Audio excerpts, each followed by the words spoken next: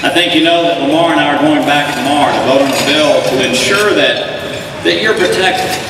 There's so many people laying out myths relative to what our country does to protect you.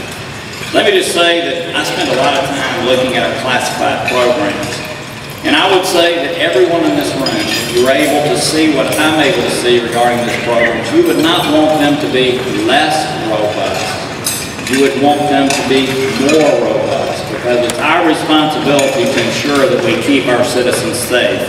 And hopefully that is what's going to happen over the next few days.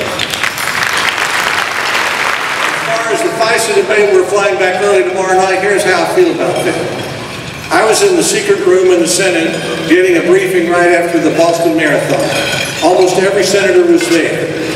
And I can tell you without revealing a secret that here's what they were asking. Why did we not know more?